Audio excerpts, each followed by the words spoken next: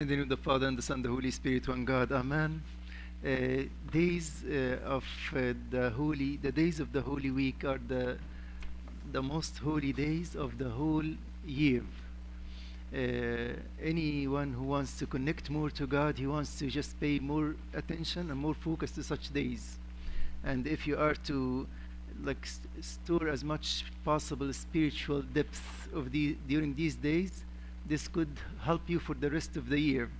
You just be focused during these coming 5-6 days of the Holy Week, and this will give you a spiritual push to you can move forward in your spiritual life. That's how growth happen in our spiritual lives, when we use such spiritual events to absorb as much spirituality, as much connection with the Lord as we can. In the gospel reading of the first hour that was read to us tonight, it was read from the Gospel of St. John. Some Greeks came to Philip, the disciple, and he told them, "Sir, we wish to see Jesus." And in fact, that's a great spiritual desire that could be your desire and my desire at the beginning of such holy week, such a great week. Tell yourself, "Lord, I wish to see you during this week."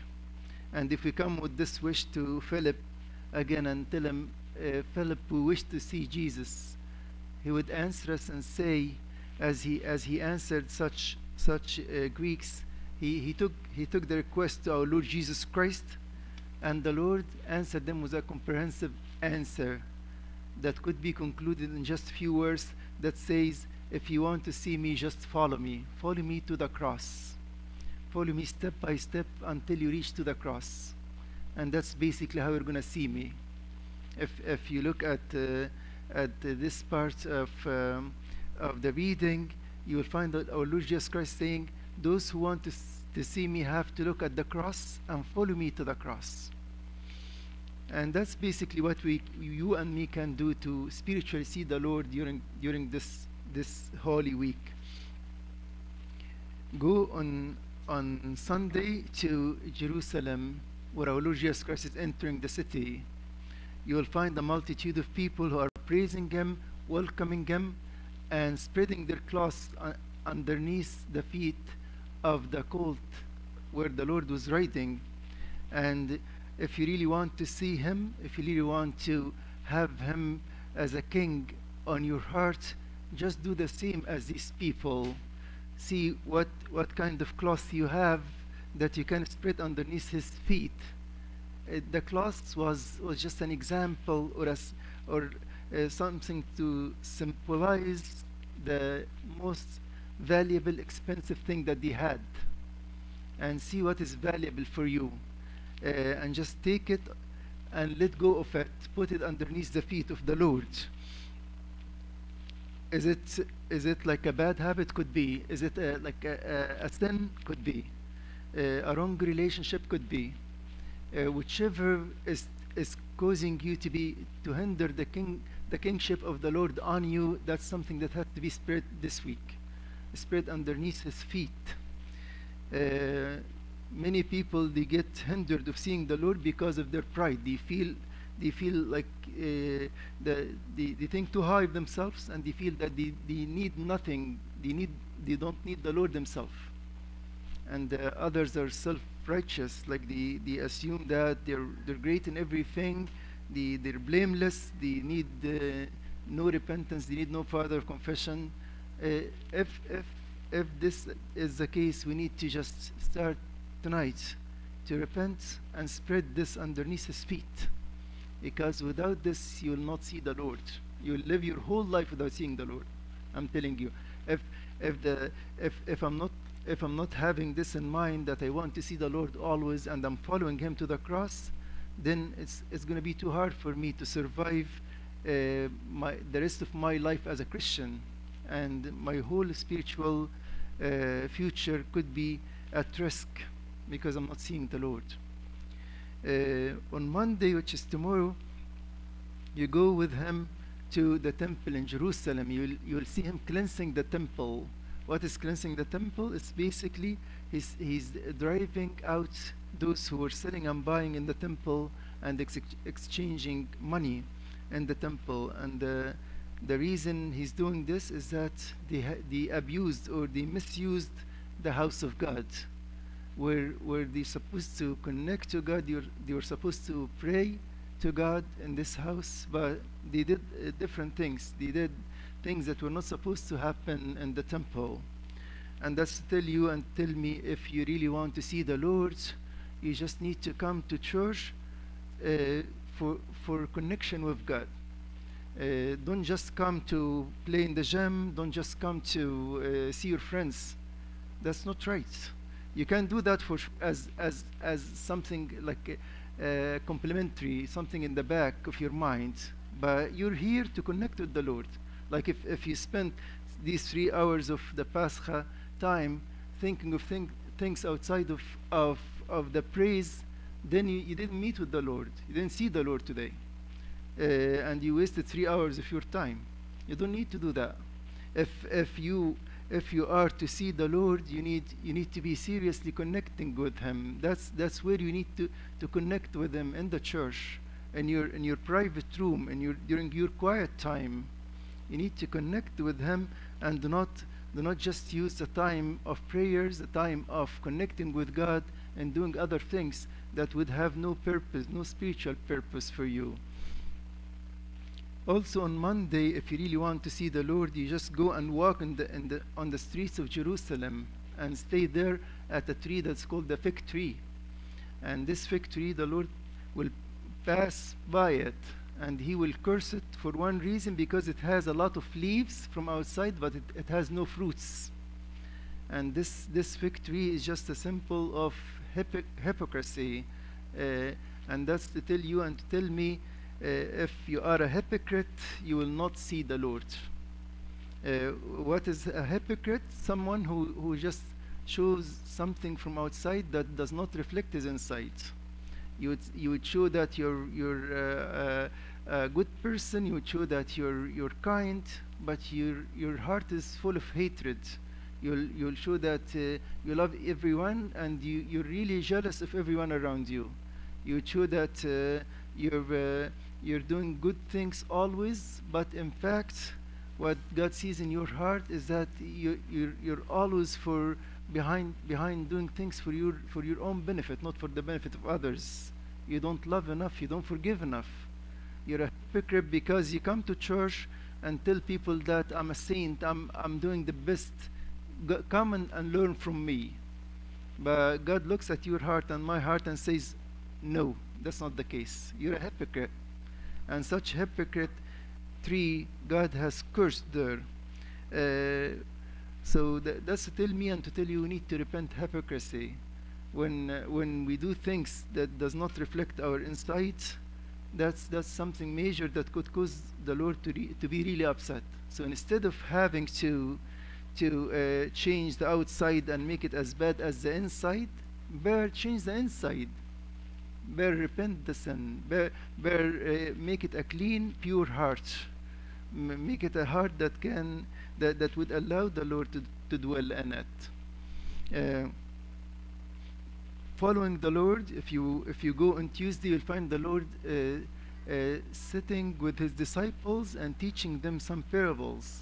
And the main purpose of the parables is to tell them about the being ready, because he's going to leave and come again. Such parables, one example of such parables was the parable of the 5 wise and the 5 fool virgins, where the Lord says, be ready because you don't know the time where I'm going to come back again. On Tuesday, you need to learn to be ready for the second coming of the Lord. If you really want to see the Lord, you need to connect with Him here on earth. That it might not be very strange for you when you see Him there in heaven. Be spiritually awake. Do not just take things that, well, it's a 1 week and then we're just gonna all forget about it. we're just gonna come to the resurrection feast, eat like futari food, and things are gonna be the same as before. It's not gonna work this way. If you are to see the Lord, you need to be always spiritually awake. You don't know when you're going, and you don't know when He's gonna come and visit you. So me and you need to be spiritually awake always. We need to connect with Him always. We need to obey what the Bible says, and read the Bible regularly, and reflect what we read into actions in our lives. Tuesday of the Holy Pascha week is to tell you, if you want to see the Lord, be spiritually awake. And if you go if you wanted to see the Lord on Wednesday, you just have to go and stay with His disciples. You'll find one of them, best friend of Him, betraying Him very easily for a very cheap price. And this person, who was Judas Iscariot, did not want to stay in the presence of the Lord. He did not want to see the Lord, so he betrayed them. He took like money in order for him to sell the Lord to other people. And that's to tell me and to tell you again that if you are to see the Lord, you need to watch not to betray Him, not to sell Him for another god, because me and you have other gods in our lives. Many people, they have their social media as a god. Many people, they have their like what they do on the internet as a god. Like they have bad habits they do on the internet. Many people, they have lust as a god. Many people, they have ego as a god. You might have a god of these gods that is causing you to betray your God, because you're enslaved to such a habit. You're enslaved to such sin, and this has to be. You need to let go of this. You need to let go of such God who is causing you to betray the Lord, because without letting go, you might not be able. Might not be able to see Him. Some people's God are their beauty, their fashion, their the way that they are dressed. They're like she's in worship with her body. Other people are in worship with their mind, and how much degrees that they had, and how much they could achieve academically and so on. They are in worship with their egos. If this is the case, we need to repent. We need to be ready to see the Lord. This has to be let go of, because God is God. If you are to worship God, you need to worship Him only, as it said in the Ten Commandments of God. So do not betray the Lord for another god that you may have in your life. If you want to see the Lord, follow Him during the Passion Week. On Thursday, if you want to see the Lord, you will see Him kneeling at the feet of His disciples to wash the feet of His disciples. And that's to tell you, like, those who can see the Lord are those who can go down, who can accept other people the way they are, accept the mistakes of others, and are easy to forgive others and to wash their feet. Learn to serve others as your master came not to be served but to serve. If the master is here to serve, so me and you are supposed to be servants to others, not to seek praise from others, not to seek some sort of to be too high compared to others and ask others to serve us. Don't do this, because this could hinder you from seeing the Lord. The Lord is seen to the lowly. The Lord is seen to those who do not think too high of themselves, who do not assume that people are to serve them or to be in their service all the time. Lord, if I want to see you on Friday, I will see you crucified on the cross for my sin and for your sin. The Lord is seen on the cross, and that's what He said to us. If you want to see me, follow me to the cross. On Friday, the Lord is declaring that He loves you and loves me to the extent that He would die for you and for me. Me and you were supposed to be hanged on the cross for our sins. However, the Lord decided to take the sin and to die for me and for you, that we may have eternal life. So if we are to see Him on Friday, we need to give our whole life to Him. We just leave it at His hands and tell Him, Lord, shape it the way that you want. Tell us how do you want us to live? That's your life. It's not our life anymore.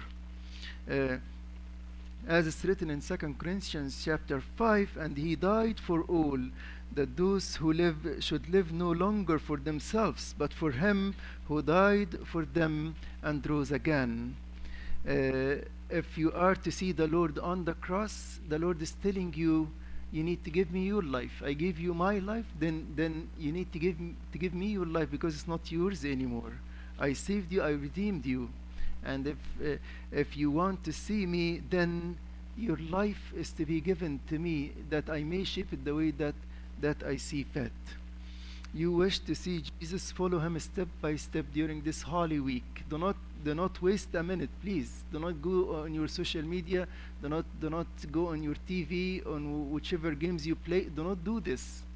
Do not waste a minute. Keep focused on the readings of the church. Keep focused on coming regularly to attend the Pascha time and to connect with Him as much as you possibly can. May His name be glorified forever and ever. Amen.